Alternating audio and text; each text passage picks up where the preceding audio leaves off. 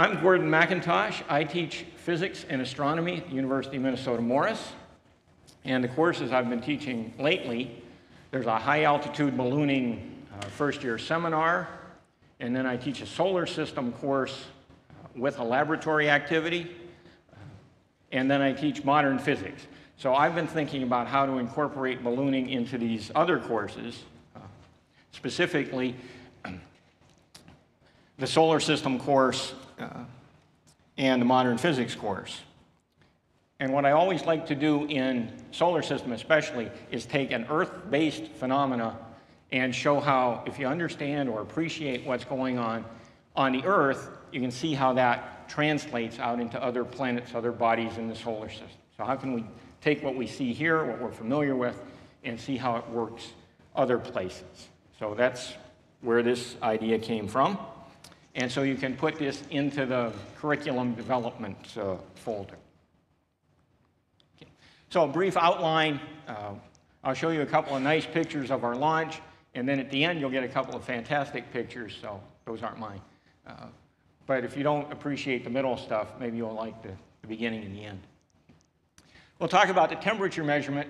Simple thing, most of you do it on all your flights and what you can extract from it, and what that tells you about the Earth's atmosphere and atmospheric stability. So I put in a pedantic derivation in the middle just to keep the physics people happy.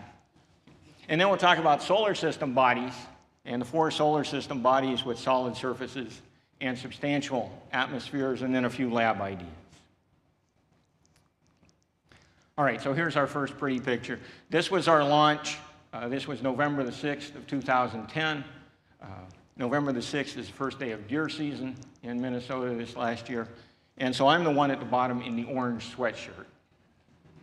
And this is looking to the southwest. Oh, you can see a nice V of geese flying by. And this one's looking to the southeast. So there's sunrise coming up. This was our flight path. Went about 65 miles, hour and a half or 2 hours. You probably won't recognize any of the towns on that map. They're all a number of very small towns in western Minnesota. Here's the standard Stratosat temperature sensor. This is what we used, the LM335. It's a very simple device, so I can have solar systems students use it. I can have the high-altitude ballooning students use it. If you're more into electronics, it's a very temperature-sensitive Zener diode. And this is the data file that comes back out of the Stratosat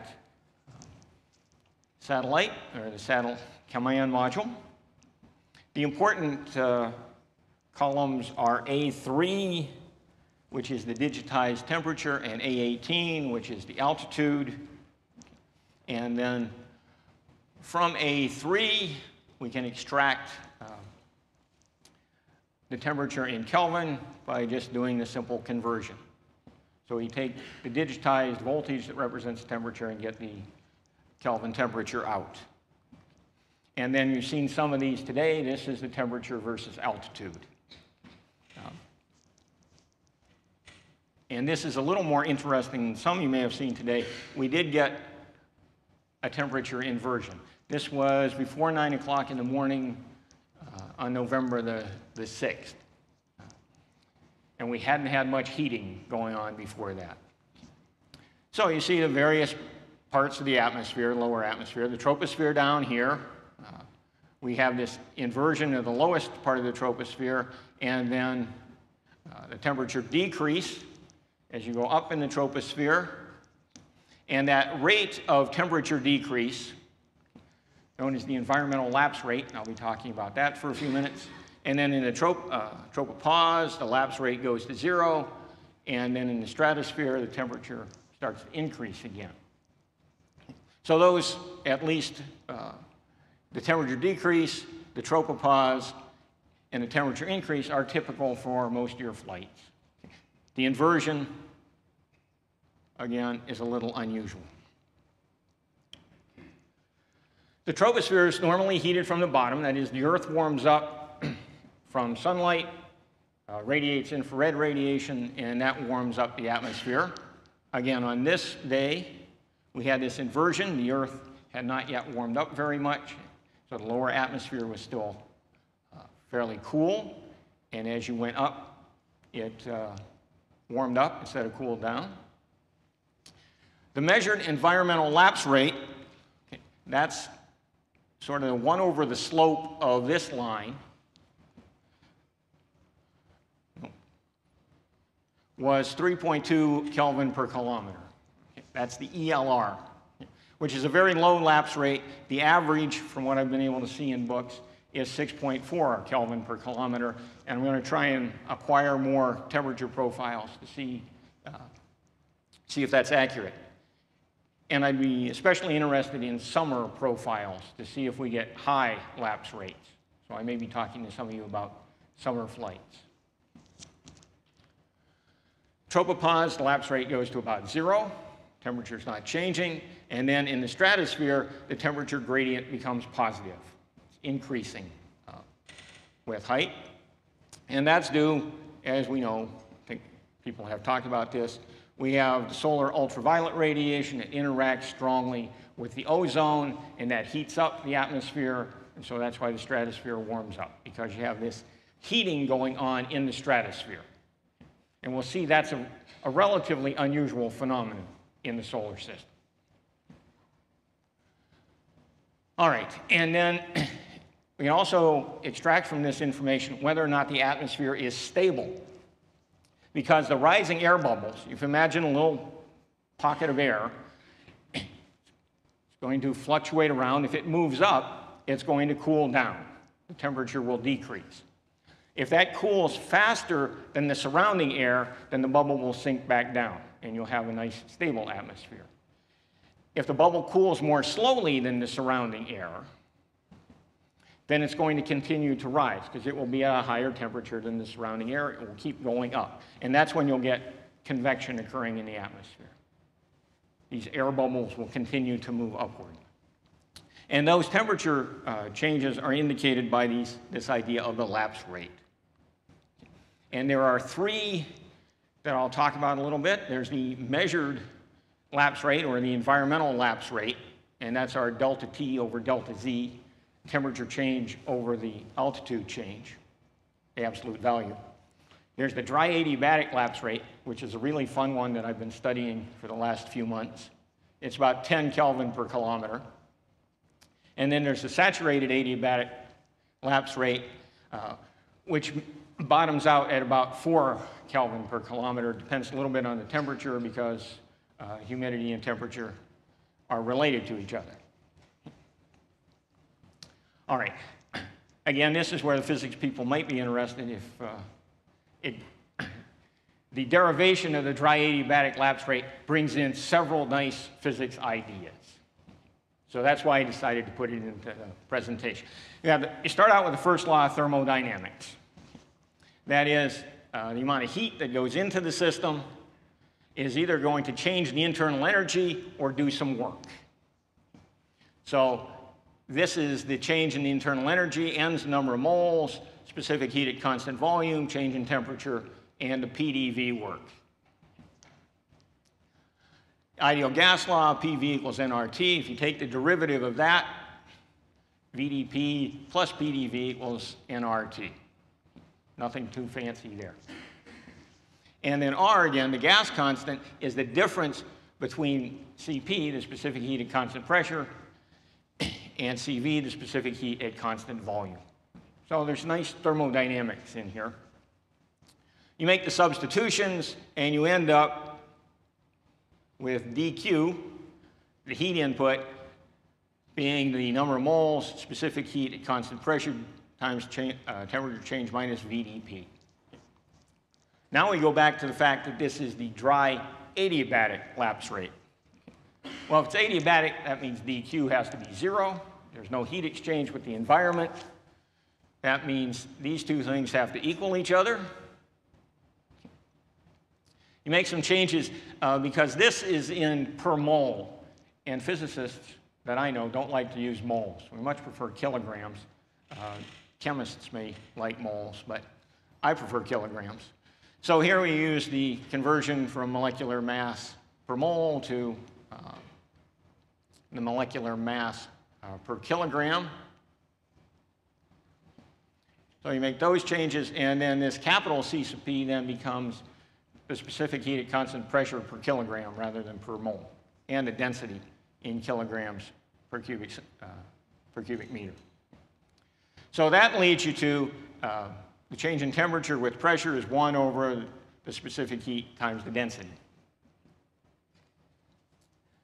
Now we go through hydrostatic equilibrium. This is the third idea to fold in here.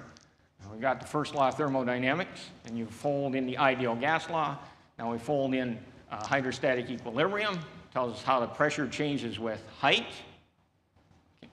So you put that in as dP and do your substitutions, and you get that the temperature change with altitude should be minus g, the acceleration due to gravity, and the specific heat at constant pressure. So we can do this, is plug these things in for the Earth. The acceleration due to gravity is 9.8 meters per second squared. Specific heat for the Earth's atmosphere is about 1,000 joules per kilogram per Kelvin. Plug those in, work the number out, and it's about 10 Kelvin per kilometer. That's the fastest that air can cool down as it goes up. So if the lapse rate is higher than that, which is a very large lapse rate, it's a very steep gradient in temperature, but it's going to convect, it has to, because the air just can't cool down fast enough to not keep moving up. Okay. Then there's the saturated adiabatic lapse rate. Now this is lower because once you get to saturation, once the air has cooled down enough that it's saturated, then you start condensing the water vapor out into liquid. It releases the latent heat of condensation, and so the air can't cool down as fast. So it goes down to about 4 Kelvin per kilometer. So this is the stability curves. Okay. Over here, and this is temperature versus height. And down in this range, if the environmental lapse rate, that's the measured delta T over delta Z, is less than about 4 Kelvin per kilometer, the air is going to be stable. If it's between about 4 and about 10, then it's conditional instability. It may be convecting, it may not. Depends on the details. And if it's more than about 10 Kelvin per kilometer, it's going to be in convection. And that's important because convection is what drives cloud formation. It's going to drive precipitation. It's going to drive weather. So that's what's controlling our weather. And we had, as I say, a very low environmental lapse rate during this launch. So much for thermodynamics. Now we'll go to a little planetary astronomy. There are about 4 known bodies in the solar system that have nice solid surfaces and substantial atmospheres. There's the Earth, Venus, Mars, and Titan. Okay. And these are the constituents, the major constituents of those atmospheres. The Earth's atmosphere, as you know, is mainly nitrogen, some oxygen. Venus and Mars are mainly carbon dioxide with small amounts of nitrogen. And then Titan, as we found out in the last 5 or 10 years, is about 90 to 97% nitrogen, some argon, and then methane, CH4. If you look at atmospheric pressures at the surface, the Earth is about 1,000 hectopascals, which are the numbers that I've seen in these planetary science articles. So they use units of hectopascals. Venus, 9.2 megapascals. Mars, down to about 6 hectopascals. And Titan is very close to the Earth, about 1,500 hectopascals. We saw this in an earlier slide. This is just the temperature profile for the Earth. So again, we have the troposphere, where the temperature goes down as you go up, tropopause, where it's about 0 change as you go up, and the stratosphere as it's warming as you go up. This is Venus. Venus has a much simpler temperature profile. I should say this is a theoretical model. I haven't been able to find any data from the Venera spacecraft that made it to the surface, whatever it was, 30, 40 years ago. If I can find that, then I'll replace the slide. But Venus has a very simple temperature profile. You can't read it perhaps, but the blue one is the night, and the red one is the day. So in the daytime, the top of the atmosphere gets warmed up by sunlight and solar interactions. In the nighttime, it's all cooling down all the way. Not much in the way of a tropopause or a stratosphere. This is one for Mars. Similar sort of things. Very simple atmosphere, almost completely carbon dioxide. Once you get high enough, it interacts with solar particles and sunlight and warms up, but there is not much in the way of a tropopause or stratospheric warming, as we saw on the Earth. Then on the 14th of January in 2005, the Huygens spacecraft descended to the surface of Titan. Well, there's also some nice parachute physics that's going on here. Paul's going to talk about parachutes a little bit tomorrow. This is a parachute in another atmosphere. So we can relate our balloon descents to what's going on studying other bodies in the solar system. This is the temperature profile for Titan. And it's a very interesting temperature profile. Again, you'll see that in the troposphere, we have the same sort of lapse rate. It's warmed by the surface of the body, then it cools down as you go upward. But then you get a tropopause for Titan. You get the stratospheric warming, then you get the mesopause. I forget, maybe that's the stratopause. Then the mesospheric cooling, and then it warms up a little bit and gets noisy. The dotted line is the theoretical expectation. The solid line is the measured values of temperature versus altitude. So this is the data from the Huygens spacecraft. This is the only temperature profile that I could find for these external bodies. Thank you. All right, so you see there's that stratospheric temperature increase in Titan's atmosphere. Just as in the Earth, there's stratospheric warming because ultraviolet interacts with the ozone. Here, there's stratospheric warming because the ultraviolet light from the sun interacts with that methane that's present in the atmosphere. That methane and ozone are not present in Mars and Venus, so they don't get the stratospheric warming. The chemical reactions then of the ultraviolet light with the methane and the nitrogen in the atmosphere produce these compounds known as tholins. They get polymerized, but they have carbon, nitrogen, and hydrogen in them, and they generate the orange color of Titan's atmosphere. So here's one of the fantastic pictures. This is Titan's atmosphere. And it's pretty obvious. You can see the orangish color, and the bluish at the top, I think it's just light scattering from the thin parts of the atmosphere. And then this is from the surface. You can see the effects of those tholins. They are orange colored, and so the atmosphere of the body has an orange color to it. So again, this is a direct comparison of the balloon data that the class took on the 6th of November. Our inversion, tropospheric cooling, stratospheric warming, and Titan's over here. Obviously, they're not identical, but there are similarities in the temperatures versus altitude. For Titan, the environmental lapse rate from that last slide is about 0.83 Kelvin per kilometer down here. The G is 1.36 meters per second squared. Surface of Titan, specific heat, about 1,044 joules per kilogram per Kelvin, close to the Earth's because the atmosphere, again, is mainly nitrogen. So the dry adiabatic lapse rate works out to be about 1.3 Kelvin per kilometer.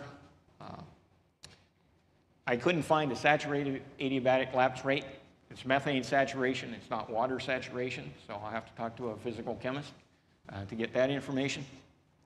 But we can say we can't say for sure that it's convecting, but there's evidence from the other pictures from the surface of Titan that there are lake beds that were probably formed from methane rain falling on the surface of the body and then flowing to methane ponds that may be present, or ethane ponds on the surface of the object.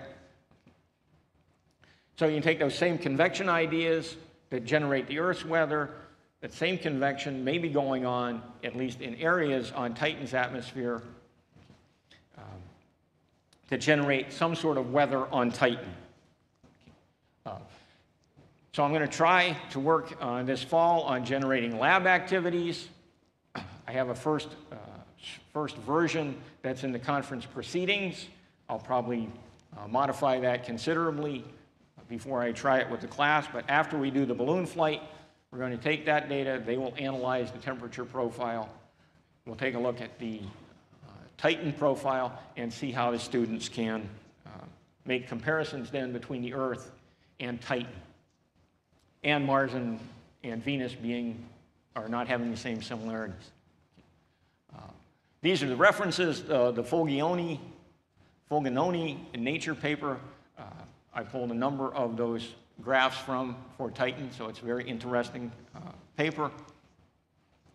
Let's see, I should thank James Flatten for all the help that he's been over the years. I should thank University of Minnesota Morris for its support, and I'll try and answer a few questions as time allows. Thank you.